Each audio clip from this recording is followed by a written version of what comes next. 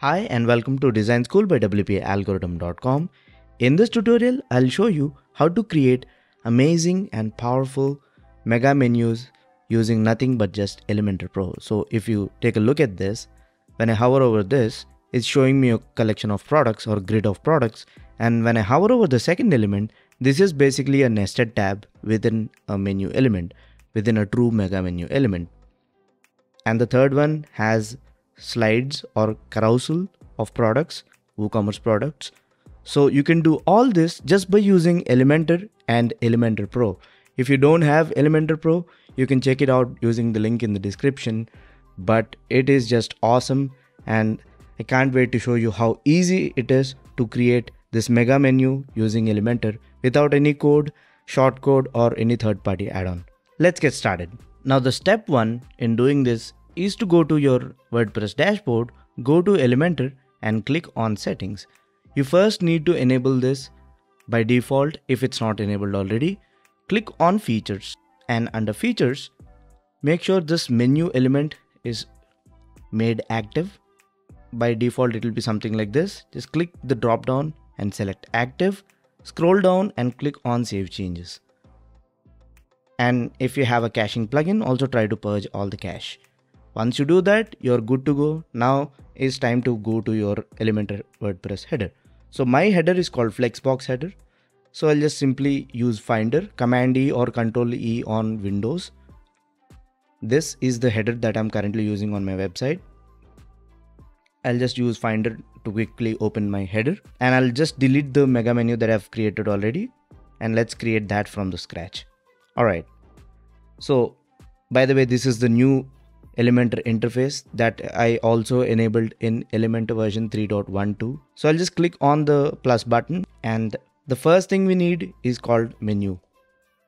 When you type menu, there'll be two kinds of menus here. The first one is WordPress menu, which was previously called as nav menu widget. So that is the old widget and that doesn't have the mega menu functionality. So the menu that you want is this, which shows a mega menu element. Just click and drag it onto this and just leave it.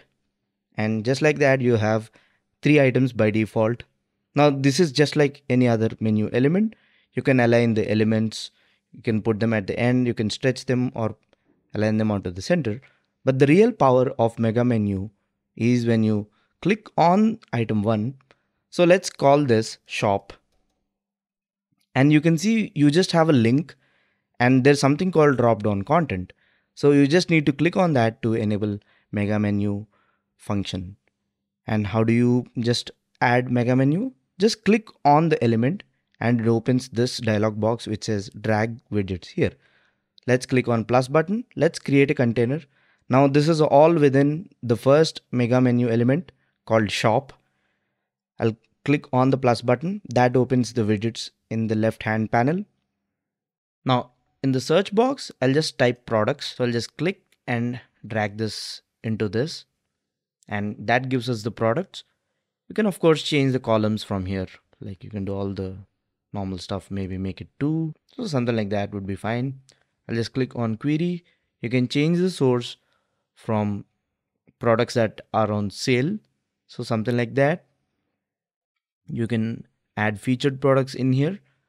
If the product is made as a featured product, you can just select those. So this is my first menu element. So that's great. Now I need to click on the menu widget again. Click on item 2.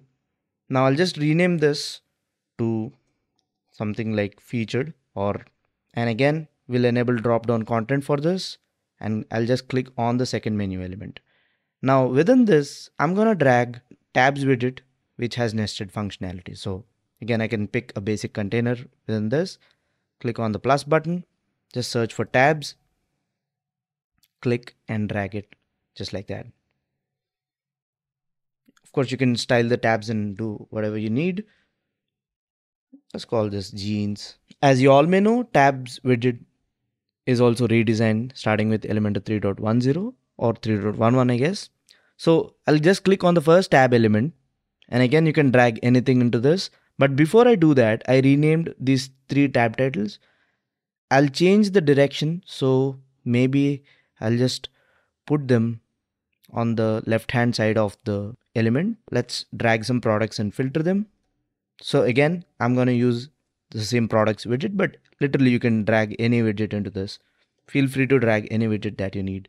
I'm just going to drag products widget into the first tab, and I'll just change the query. I'll copy the same widget. I'll just try to speed it up. I'll click on the second tab title. I'll just paste the same thing, but I'll change the query. Again, I'll just click on this, go to query, and I'll just change the term from, I don't know, from clothing to something else. You can just drag anything you want. Again, I'll just click on the first tab widget again.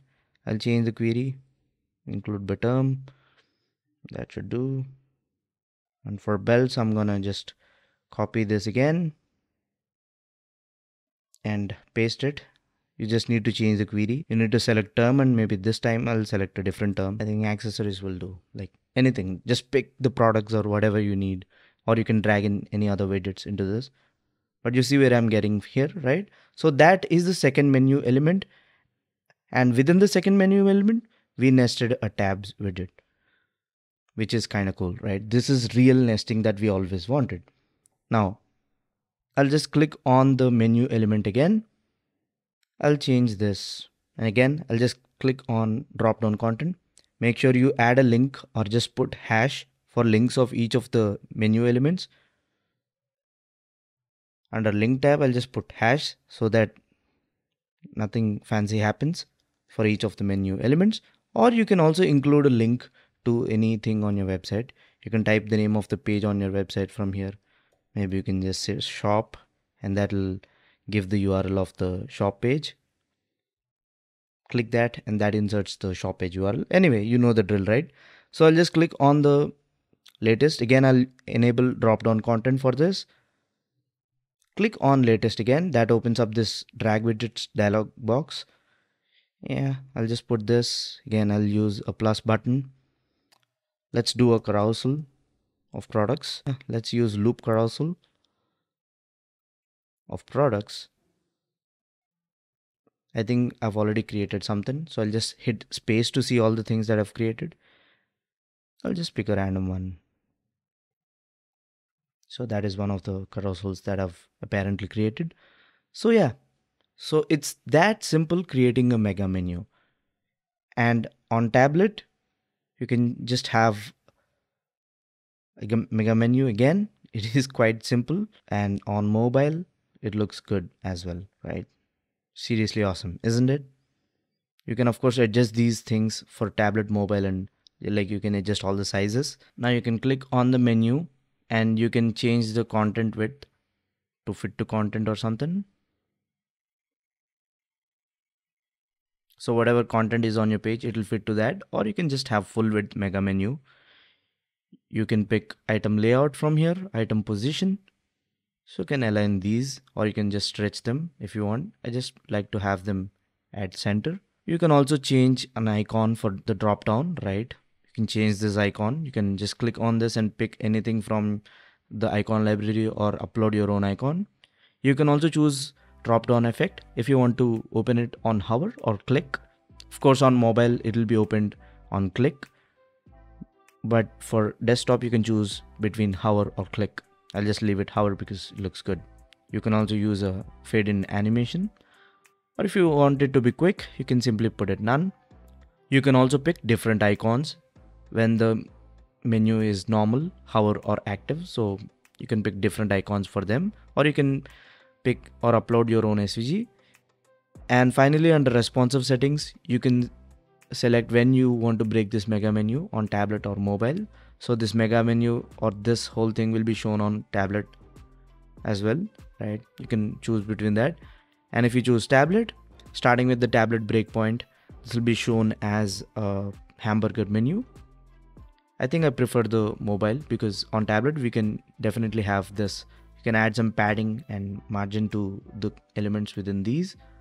So yeah, that overall looks good. And I won't go through style tabs. Basically, these are some colors and values. You can just play with them and change it to your liking.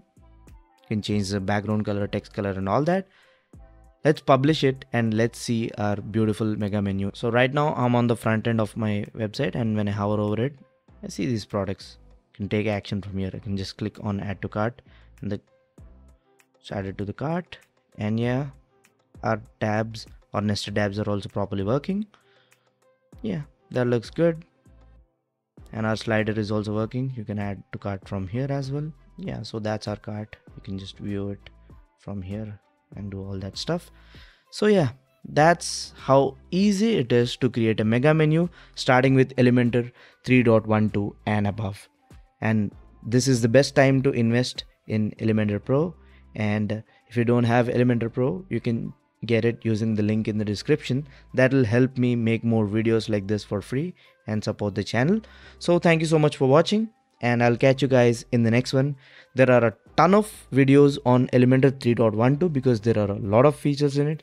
Stay tuned and happy designing.